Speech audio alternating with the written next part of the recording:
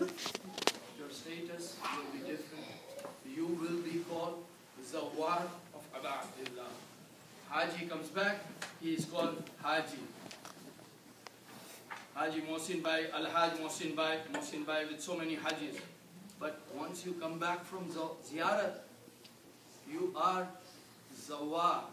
And the status of Zawar, if I may, very briefly. This has been narrated to me through a very close confidant of Ayatollah Hui Marhoom, who passed away. May Allah elevate his status. And he told me that during the olden time, during the time of Saddam, around that time, there was a lady, old lady from India, who came for the ziyarat of Imam Hussain alayhi salatu wasalam. And when she came, her back was bent, her eyesight had become weak, her teeth had all fallen off, she couldn't hear properly. She was at that stage of her life, and she came for ziyarat of Imam Hussain alayhi salatu wasalam. Young people around in the group who were with her, usually like to make a small talk or make a little bit of mischief. So this young lad is telling that lady, "Are budiya, abhi aayi ho, aankhon se dikhta nahi, kaanon se sun nahi sakti, मुंह से खा नहीं सकती, कमर खम हो गई, मौला का रोजा नहीं देख सकती, गुंबद नहीं देख सकती, रोशनी नहीं देख सकती." I'll translate for those who don't understand Urdu. That, "Old lady, you have come now when you can't eat, when you can't hear, when you can't see, your back is curved, and you can't even see up there the dome of Imam Hussain, which is shining, which is glittering." She turned around and said only one sentence. She said, "Beta, एक एक पाई करके जमा किया है, लोगों के बर्तन और कपड़े धो के, तब जाके इस उम्र में इतने पैसे जमा हुए कि मैं ज़ियारत पे आ सकूं." She said, "My son, I have collected every single penny by washing clothes of the people and dishes from house to house and collecting and saving from there. That's when I have been able at this age to have enough to come for the ziyarat of Aba Abdullah." He felt very belittled, and after that he started taking extra care for her. The trip finished, they all came back to Baghdad airport and they were ready to leave. Old lady took her passport and boarding card and all her documents, went in a corner and went to sleep.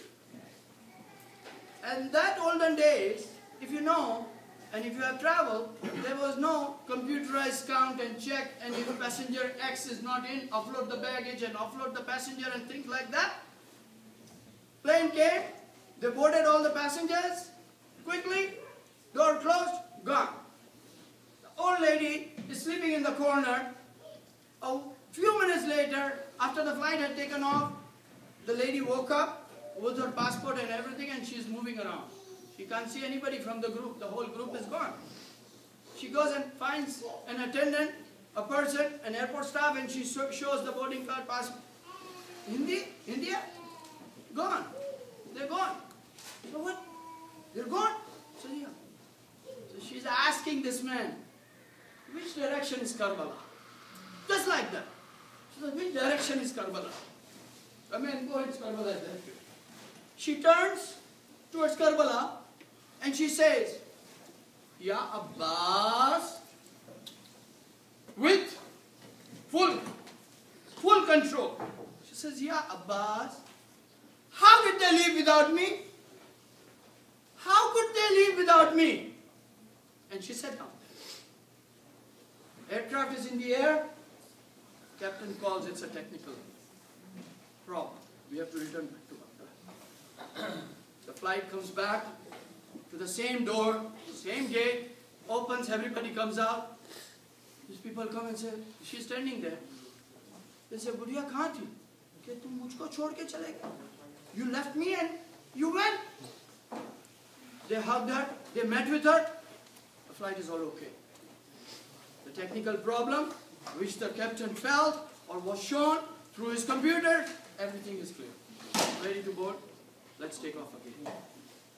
This is what you get when you do the ziyarat of Aba Abdullah with his ma'rifah, with halal rizq, with the right intention and the right ziyarah.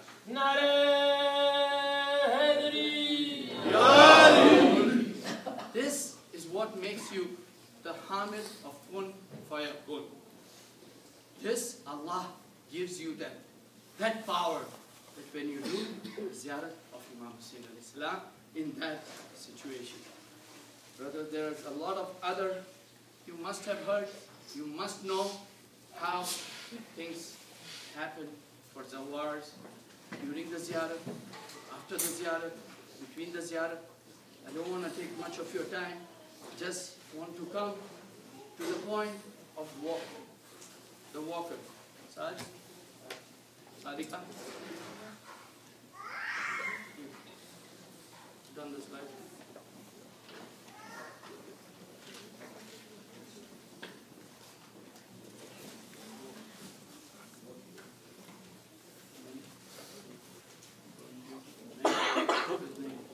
Naeem, you want to take over for a few minutes? I take a break and then I come back to the walking thing. Let Naeem, because I guess everybody's here, and before people disperse and things happen, let Naeem explain everybody about the travel.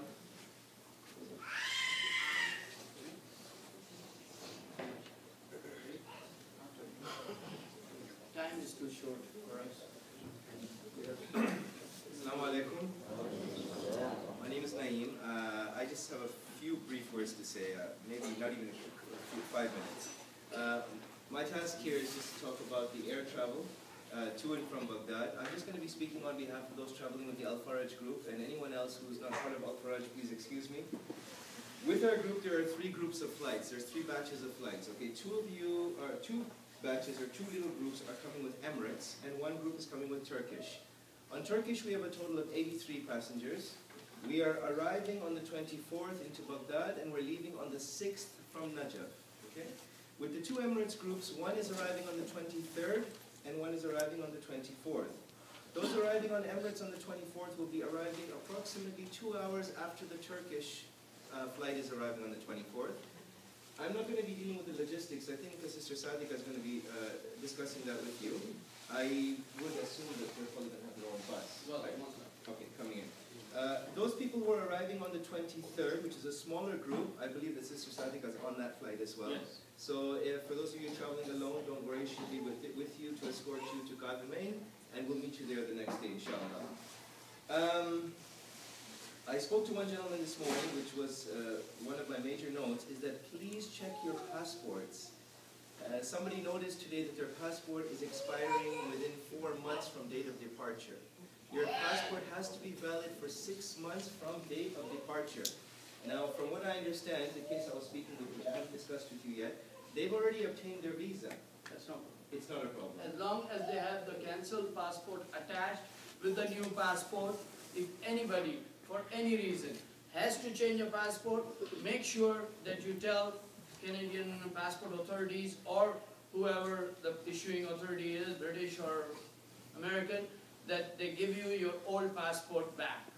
They will cancel the passport and give it back to you, attach or staple the same old passport along with your new passport, and that should be good enough for you to enter into Iraq. The new system is that you apply for the new passport, cut the old passport and give it to you right away. Earlier they used to take it. Yes. If only unless and until you demand for it to get back, they would give it back to you, cut it and give it back to you. Otherwise they would take it and destroy it themselves. But in this case, when the visas have been applied for, make sure that you take the old passport back. Okay, so please go home and check the validity of your passport. It is possible it could be expiring and maybe you're not aware of it, so double check that. Baggage allowance, whether you're taking Emirates or Turkish, is 2 pieces each. I think Uncle Shams is going to tell you to limit it to 1 piece. But if you want to take clothes and give to a gharib, you're allowed 2 pieces each. Each piece cannot exceed 50 pounds. Okay? Make sure each of you are carrying a copy of your Iraqi visa, which Uncle Shams will be giving you a copy, because at time of check-in you'll need it. If you don't have it, they may not board you. Okay? Those people who are traveling on Emirates, for those of you who have booked through Gala Travels, you should already have a hotel confirmation because your stopover in Dubai will be approximately 12 hours. That'll give you a visa as well as a hotel to exit the airport. Please double check you have this confirmation. Otherwise you won't get a hotel and you'll be stuck in the airport for some 12 hours. For those of you who are stopping in Dubai more than the transit period, please ensure you're in possession of a visa, okay? For those of you who are stopping both while going in as well as while coming out, these are for the Emirates passengers, please make sure that the visa that you're going to arrange on your exit is done after you enter, okay? Because we've had situations before where if you're issuing both visas, they're actually going to end up using the visa for your return on your outbound when you're getting into Dubai, and on your way back, you won't have a visa to exit. If you need more, if you have any more questions about this, please ask me. For those people who are traveling Turkish Airlines, we have brought all of your tickets with us today. You can see my wife Minaz, who's going to be sitting at the back at the end of the seminar. You can pick up all your electronic tickets from us. It's just really a piece of paper in a ticket document. We have received and we've actioned most of your seat requests, those people who are traveling on Turkish, and meal requests. However, if anybody has special meal requests or seat requests or for a wheelchair, please let us know so we can request it on file. That goes for Emirates as well as Turkish, okay? I've been getting questions whether the food is halal or not on the plane. All I can tell you is what the airline tells me, and if they tell me it's halal, this is what I can tell you. For those of you who wish to take precaution, the best bet is probably order a vegetarian meal. It's probably the safest bet, but it's totally up to you.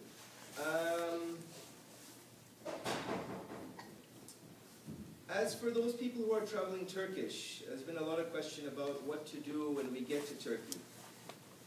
As I mentioned in my email, the hotel in Turkey is included for you, and it's a free hotel. We have about a 12-hour stop in Turkey, which means we're getting there at 3:30ish, and we're leaving at about 4 in the morning, so it's 12 hours. By the time you get off the plane, if you wish to take advantage of the free hotel, you have to actually check out of the airport.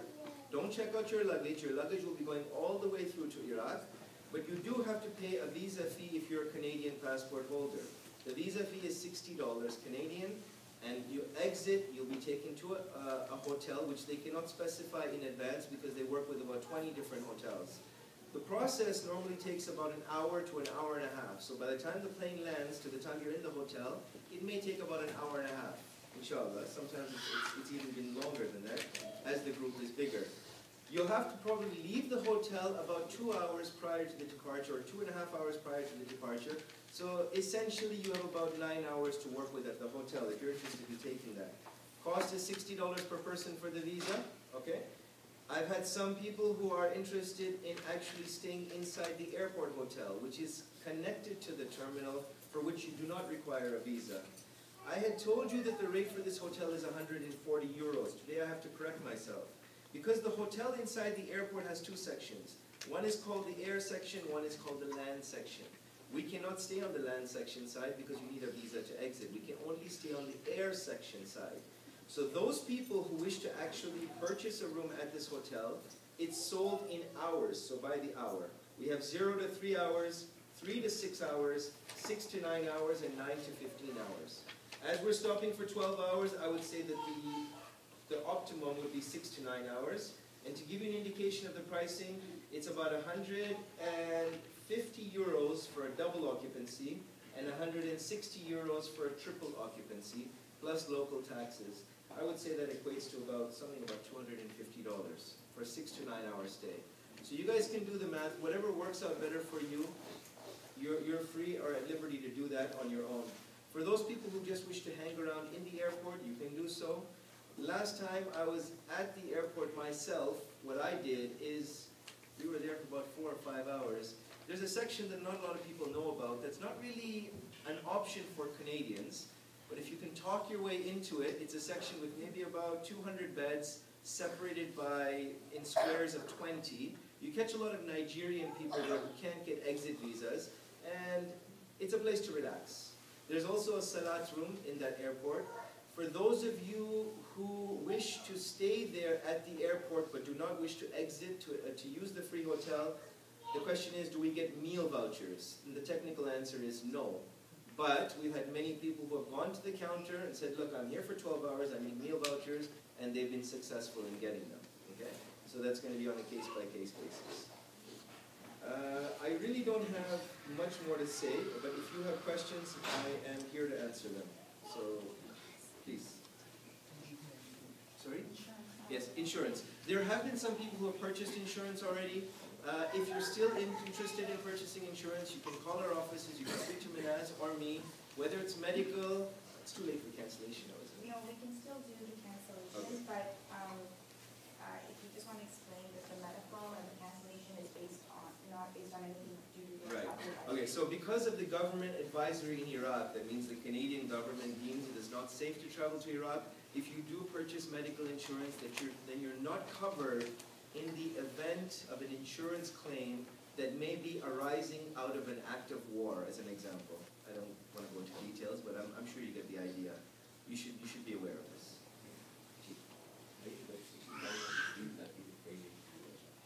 Sorry, it's in US dollars. Okay, so it's $60 US per Canadian passport holder in Turkish.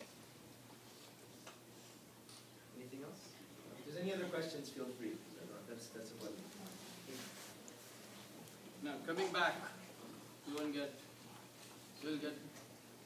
tired of me very soon, inshallah. But I'll keep on coming. I told you about Kamila Ziyarah. This is the book. You can contact Brother Abbas Habib here, and he will be more than happy to explain you how to get your copy. Those who are coming on Faraj group, we have through ourselves or through donors or whatever, managed to have a few things for you which are on the desk, and you can collect it one per family. There is Izne Dukhul card, which is common for all the Ziyarat Zaris wherever you go. You just have to add the name of the personality or the Imam or the Roza that you are entering. They're shown here with ... and it is the same. So you take the permission, because you can't enter any household without the permission, and that goes exactly the same for the houses of our Imam. Take the permission, and it is narrated that after you have read the permission, a tear rolls down your cheek, and you say, that is the acceptance that my Mawla has welcomed me.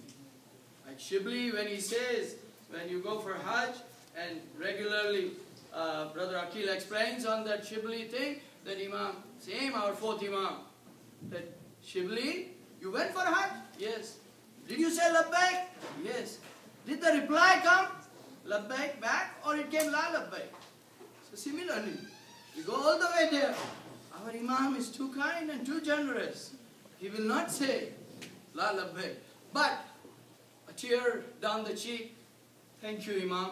Thank you for softening my heart, and thank you for giving me the permission to come and visit you. There is this book, Ziyarat of Iraq, Q Fatima. We have gotten it printed. This copy, one per family, because this is just information of all the ziyarats in Iraq. This is from UK. It is available on our website as well as Q Fatima website, and you can download it on your iPods or your iPads or all the electronic gizmos. But there is a collection on page number 99, which please add a meme to it, because the meaning completely changes in that ziyarat. And while reading this time, I came to know, unfortunately it was late, that it says, Assalamu alayka ayyuhal mazloom wabnal mazloom. It should be ayyuhal mazloom wabnal mazloom. Instead of that, the meme is missing there. So it reads ayyuhal zulum, and changes the complete meaning of that. So please, if you do take this book, we haven't had the time to correct it. There's a meme to be added on page number 99. That is for this book. And then we have Labbaik Ya Aba Abdullah. Some of the hadiths are in there. You can take one per family. For this is also courtesy of a brother and sister who spent their time 3-4 years ago when we were going for the ziyarat, and they put it together, and we have just gotten it reprinted. And may Allah bless them with all the glad blessings and ziyarat of Imam again and again. These two are the common books which are available from Tabligh store. They have the ziyarats of Iraq. You can take them, you can buy them, or you can have them. And finally, there are books available in every haram for all the ziyarats, but they are in Arabic. If you can read Arabic, and if you are okay with that, we will be doing the first ziyarat together. With, mashallah, we have very nice reciters, and they will explain. But if you do need, these are the books that you can acquire before you go and prepare. The main important thing is, please prepare for the trip. Please get ready for the trip. It is narrated and recommended that before the ziyarat of Abu Abdullah, one should fast for 3 days. You see, you have to get your mind set, your heart set, your body set. You should be focused for the ziyarat.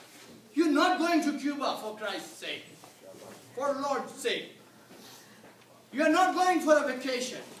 Take that out of your mind. It is the Christmas holidays, it is a vacation period, but this is the thing which will take you from earth to heaven.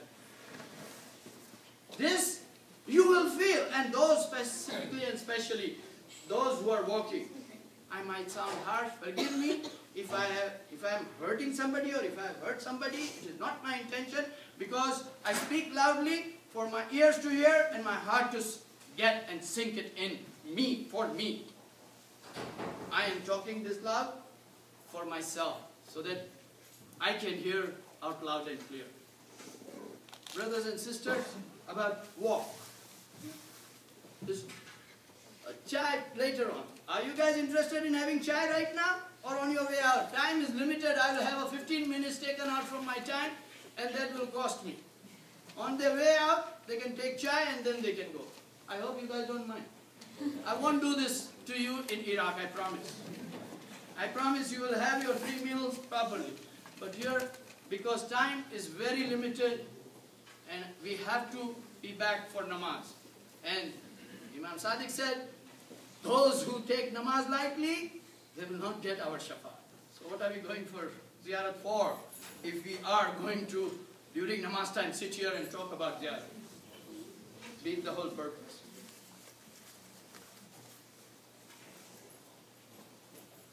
So, I have a policeman behind me, so I'm blessed, alhamdulillah, that Allah has blessed me with 2 daughters, and they are my beacons. They are my light, and may Allah keep them that way. Brothers and sisters, this walk which we are going to take, there is a write-up, there is a thing, walking guide, which is on the table. You can pick up one, and on that there is all the details of how long the walk is, and I'm sure everybody has got an email on that, and everybody knows more than I do. Though we have people with us like Nayarin, Mahmoud, and others who have come for the walk, brother, and Muhammad Ali Bhai and Mohsin Kamalia, and they have all done the walk, and they will be, alhamdulillah, and inshallah be able to take small groups, and we will be able to move around in that situation. Walk that we are doing is not a marathon. Nayaran, are you listening? It's not something that we have to be there and we have to achieve something. There is no medal that is going to be given if you do it within this number of hours or this number of time or whatever. It is a walk whereby you are joining our Imam and you are joining Bibi Zainab Salamullah alayhi. You guys can see, am I coming in your way?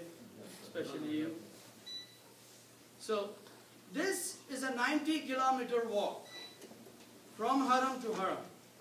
When the lamppost starts and the numbering starts from 1 to 1452, this is our last year's group, with that same flag which is posted after there. And mashallah, they all did an excellent job and they did it very well. And I'm thankful to all of them for giving us that opportunity to serve them.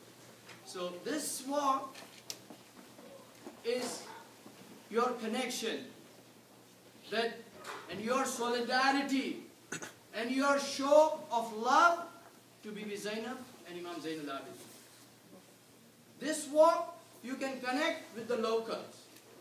This walk which you are going to do, somebody, when I did my first walk and I went to Karbala, Dr. Ehsan was my group leader and I was with him, and he said, tonight we'll give you, instead of doing the majlis, we will give you the mic to speak your experience and your feelings about the walk.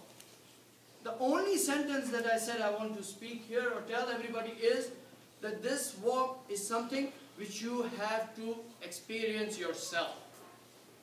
There is no movies, there is no pictures, there is no write-up, there is nothing that can justify the true walking experience. During the walk, somebody last year wrote, and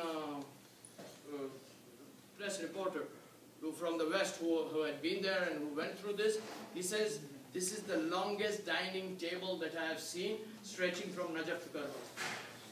This is how it is. Absolutely. It starts as soon as you start the walk. Asnain will give me the confirmation on that you wish for something and it is there. You don't need to carry anything with you. Whatever is your wish, it's getting fulfilled. I remember I had a brother, he was walking with his young daughter who had just become baligh, and the daughter is asking the father, Dad, I want popcorn. Brother is telling his beloved daughter that, Beta, I did not take any Iraqi money on me. This $100 bill is not going to get you this 10 cents popcorn. So the girl is saying, but Dad, you told me that whatever you see, whatever you want, you will get it. He says, let's walk ahead a little bit, and inshallah we will have something. We'll arrange. There Uncle Shams is walking ahead. Maybe I'll ask him to arrange for it. While we are walking ahead, I'm not trying to give you a personal anecdote here, but my daughter asked me, Dad, I want popcorn. I said, here, go buy that. She bought it. She had 2 kernels, literally. I don't want to eat it. I said, why did you buy it? I don't know. I just felt like buying it. I said, all right. Hold on to it now. I said, I want to give it to somebody. I said, sure. She turns around. This gentleman comes walking. She hands it over to him. He says, here, take this popcorn. He looks at him. He looks at her. Looks at me. And he says, what transpired here? I said, Wallahi lazim, I don't know what transpired. Why? He says, I was just talking to my daughter. And he is here. And he will be in the walk with another group or wherever he's coming with. And you can meet with him and he will watch for it. And I said, I don't know. I gave it to him. He gave it to his daughter. He says, here, take it. Like a gentleman from London. He's a lawyer. He's walking with me. And he says, Uncle Shams, this is 2 years ago, few years ago. He says, Uncle Shams, I fancy pizza. I said, Salim, are you out of your mind? We are in Iraq. We are walking. Where on earth are you going to get pizza here? He says, I don't, just came to my mind. I thought, you know, we have been eating all this stuff. What if we can get a slice of pizza? Forget about it. Let's go and say our prayers. It's Azan time coming. We entered the mosque premises on that road, and he smells pizza. He says, Uncle Shams, I can smell pizza. I said, you are out of your mind. He says, come. And we went in a corner. There is a guy who's putting bread in the oven with tomato or some kind of, red dressing on it. And as soon as it comes out, he puts cheese on it. Their style of cheese. But it is cheese and bread, panza roti, or whatever you can call it. He was thrilled. He did Sijda Shukr there. He says, Ya Allah, I just had to wish for it. And it goes on and on. There is somebody who, 3 o'clock in the morning, while we are entering into Karbala, because that's the best time to enter into Karbala, early in the morning, because there is no rush. So we had planned that way, we are entering, and I'm telling them that we go to the hotel, we'll have to go to sleep, because the breakfast is served by our hotel, by our guys, at 8 or 9 o'clock, 7 o'clock, around that time.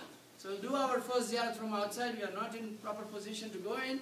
Though it is recommended that when you go for your first ziyarat of Aba Abdullah specifically, you should be hungry, you should be thirsty, you should be tired. And you go with that feeling and you tell, Mawla, we know that you are hungry, you are thirsty, you are tired, you are raising yourself on your elbows to see the haram was in camp. So we have come to give you our condolences. This should be your entry there. But we said, no, it's okay. Let's go. We will be going to the hotel and sleeping for a while. Breakfast will not. Once again, someone from the group, we have all kinds of people like me, right? And he says to me, but uncle, how will I get sleep without breakfast? So wish for it. We turn a corner, coming towards Karbala, and there is somebody standing with a table. He has got freshly boiled eggs, still in the shell, fresh diamond bread of Iraq, and some vegetables cut ready. He says, Rayub Jais, breakfast is ready, help yourself.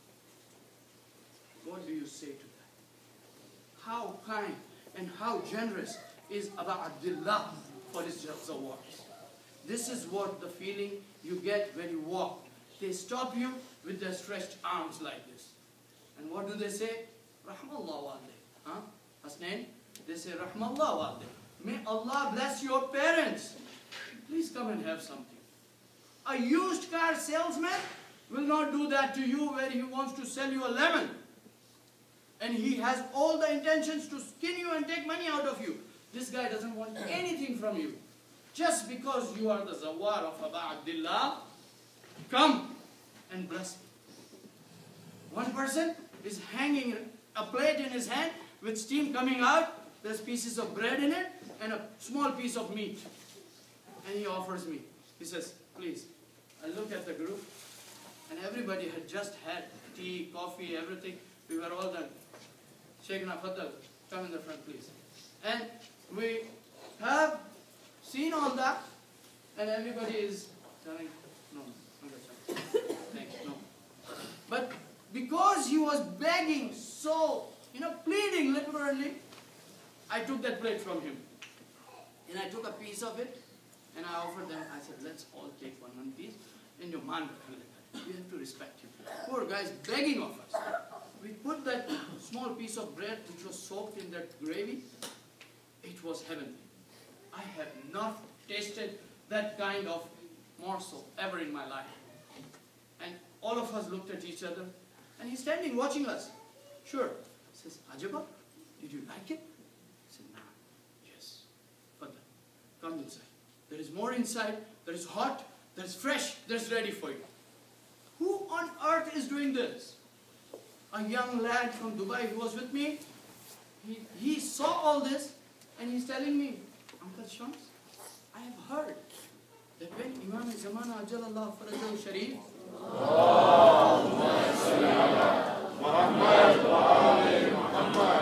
when he establishes his kingdom, it will be everybody who wants to give. Nobody wants to take. You have money to pay for khums, you have zakat, you are standing on the middle of the road, let somebody take this responsibility off me, and there's nobody to take. He says, I heard that, but when I walked, I felt as if I was living in that time, where everybody is just ready to give. Somebody asked me, I asked them, where do they get the money from? Who's doing the planning? And Walid, where we stayed at the 1400, that guy, I had to translate. So I translated to that boy, Walid. I said, Walid, this gentleman says, you are from business community, right? I said, yeah, we are coaches. So he says, you know what? We only do it for the happiness, mother of Allah. We don't do no planning. We don't do any fundraising. We don't go out and ask for anybody anything. We just have to make an intention. We do an intention. We want to do timman and qima.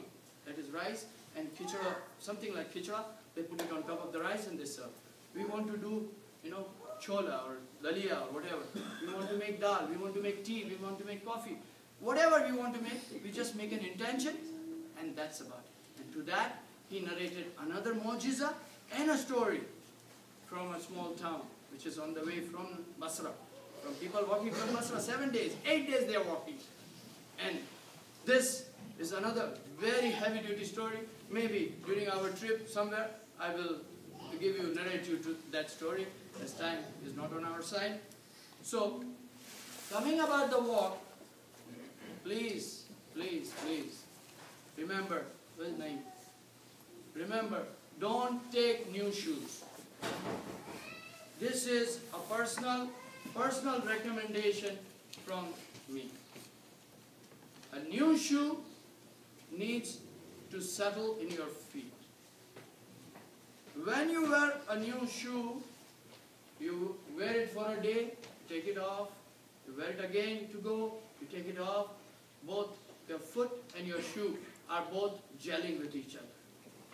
I know of people who just bought the best walking shoe or best jogging shoe or whatever they wore, and they started the journey halfway, not even halfway, 20 kilometers on the road, full of blisters, because the shoe has not gelled with your feet, and the feet have not got accustomed to the shoe. So use the oldest shoe that is the most comfortable in your feet, which you know when you wear, you can walk with it. Make sure of that. Make sure that you are, like I was saying, all about spirituality, physically also. Make sure that you are, if you want to walk, you are physically also in that situation. You have started practicing or walking at least a little bit every day. I don't mean to say you should walk every day 20 kilometers. No. At least few kilometers a day. If you are walking, your calves, your muscles,